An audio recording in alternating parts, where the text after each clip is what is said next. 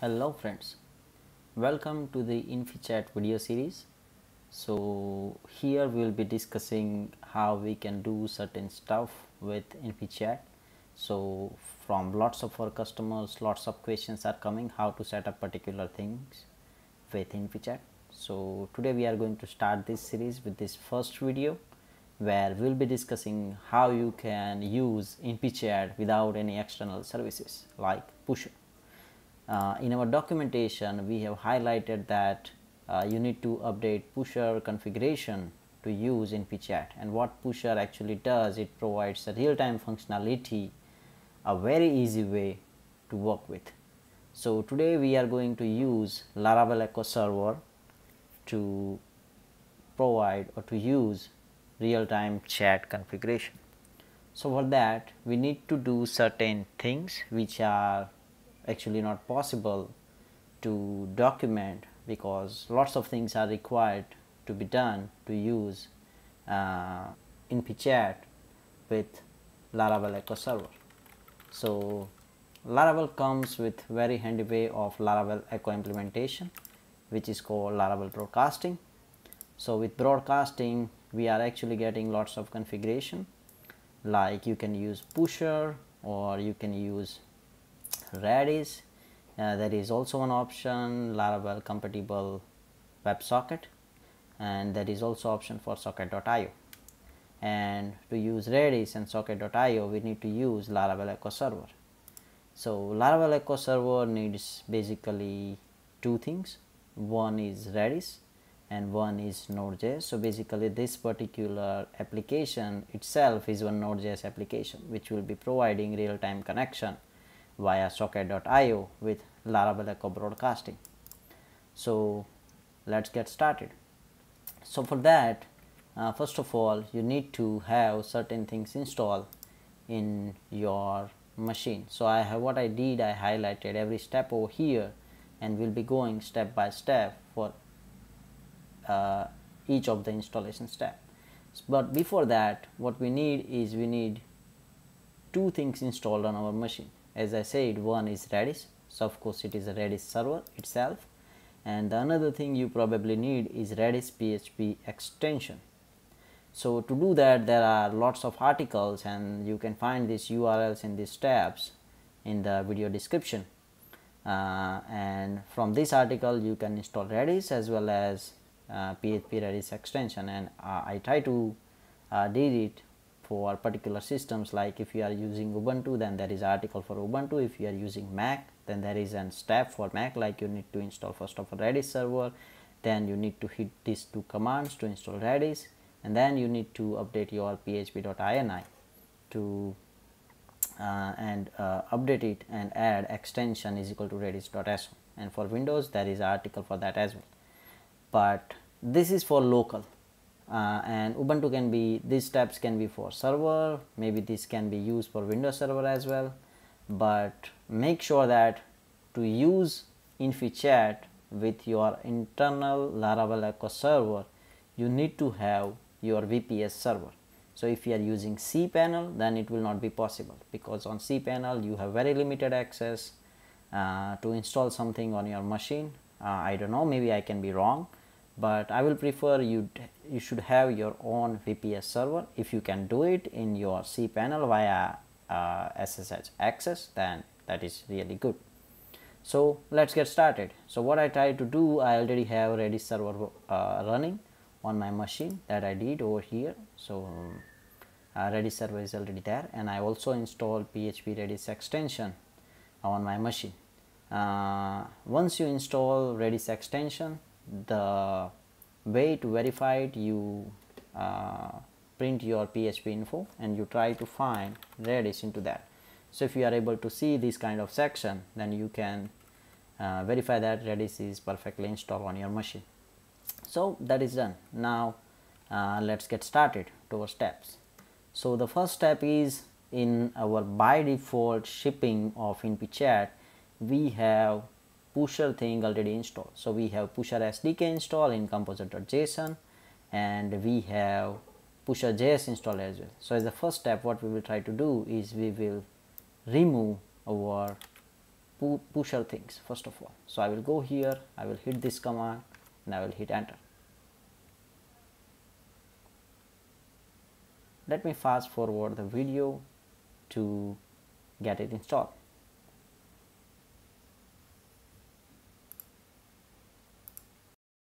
Okay, so we have uninstalled Redis. You will get this kind of error, but that is fine because it will not able to do pusher since I have my broadcast driver set up as a pusher. The next thing that we'll be doing is we will be installing predis. So let me go here, copy this command and paste it over here. The same, let's wait for predis get installed. Okay, we are done with, we are getting some error because of pusher. Let's try to change our driver. So I will go here, I will change our broadcast driver to Redis as of now. We'll go again and we will try to run the command again to install predis. So what basically we are doing is instead of pusher we'll be using Redis. So Redis provides a PubSub kind of interface where publisher and subscribers can talk with each other via Redis. So let's wait till predis gets installed. We are done with installing predis. Let's move to the next step, and now what we'll be doing, we'll be updating our config/database.php to change our Redis client and comment out the prefix. So I will go here, I will scroll down to the Redis, I will change this to predis since we are going to use predis, and I will going to comment this prefix because what will happen, Redis will not be able to publish and subscribe to this particular thing. But make sure if you are using your Redis server with multiple Laravel projects, then you may get in trouble because without prefix everyone will be writing on the same key. So make sure to do that if you are using the same Redis server for different Laravel projects. So we are done with our third steps. Now let's remove our pusher dependency from our JS as well. So I will go here, I will run this command npm uninstall pusher.js. So, and yeah, one more thing, if you are going to use Laravel Echo Server, you will need to build your InfyChat project again since we are going to make some changes. So it will not work with distribution.zip file. You will need to use src.zip, and you will need to do these all steps into that. And before doing these all steps, make sure that your application is well set up as per the documentation via this section for technical users. So you have follow these all steps, and I will say like you use this particular src.zip file. Okay, now let's move to our next step where we are going to install socket.io client. So I'll go here, I will write npm install -- save socket.io client. So now instead of pusher JavaScript library, we will be using socket.io. So we are almost done with all of our changes related to dependencies. Now the very next step is we need to update our Laravel Echo configuration. So I will go to the resources, assets, JS and app.js, and then what I will try to do, I will try to remove this all pusher related thing, and I will copy this and I will paste it over there. But few more things that I think that will be needed is you will need to add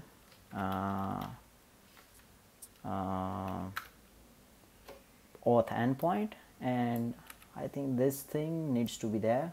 Let me copy it over here, and we need to add auth endpoint as well. So I will go here, I will do this, even I will update this file.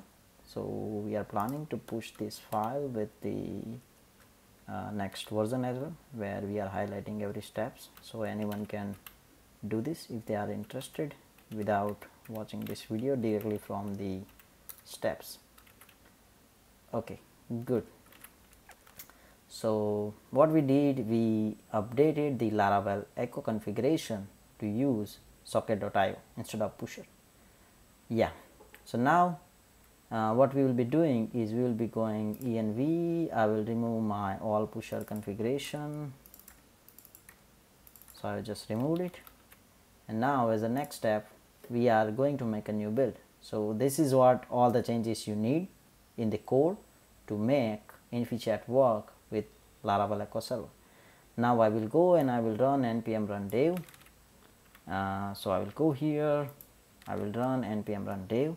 If you want to build an app for the production version, then you will need to run npm run prod. So all your files like JS and CSS, they will be minified and they will be amplified.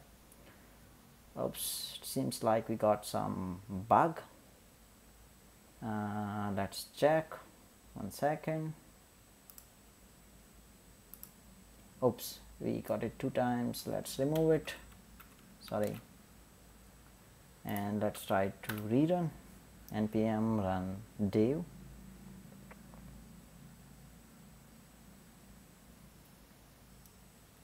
Let's wait for a minute. We compiled successfully, and the next step we are going to do is on Echo Server. So for Echo Server, first of all, we need to install Laravel Echo Server globally. So I will go here, I will copy this command, I will run this command. So if you are getting some permission error, something like that with this, then you should add probably sudo or something like that, but hopefully you should not get this error since I'm not getting anything. And let's wait it to be installed. So yes, Laravel Echo Server is installed, but we installed it globally. So right now we can use Laravel Echo Server command anywhere we want. So the very next step is like we need to start Redis server, that we already have started if you haven't started. Now we need to update our env to Redis. I think we already did that. Let's verify it. Yes, broadcast driver is Redis. And the very next step is we need to configure our Laravel Echo Server. So what it will do, it will basically create one file over here, which will be the configuration file for Laravel Echo Server, like where it should be connected, what are the host, what are the port, and something like that. So let's clear it out and run this command. So what it will do, it will ask some questions like, do we want to run this server into development mode? I will say no. Which port I will like to use, serve from 6001. So I will try to keep it the same because in our app.js I put 6001. So hit enter. As a default, we want to use Redis or SQLite. I will say we want to use Redis. It is asking for our Laravel authentication server host. This will be basically the same URL that we are using. So in my case, I want to use InfyChat.test since it is my local. So I will go here in my env, I will copy it from here and I will paste it. So I'll be using this one. If you are using HTTPS, then you should select like HTTPS, otherwise just select HTTP. Then do we want to generate client ID or something? I will say no. Cross domain access, I will say no since I do not want it. And at the last it is asking for our JSON file name. I will hit enter.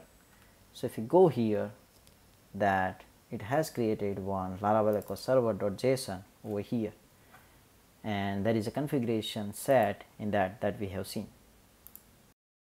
It will contain all the configuration that we have just set. So our host, our database which is Redis, our port, our protocol, and all the things, right?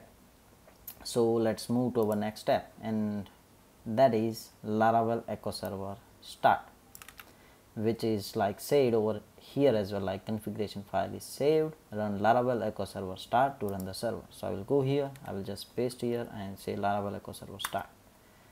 So what it will do, it will listen for the Redis event.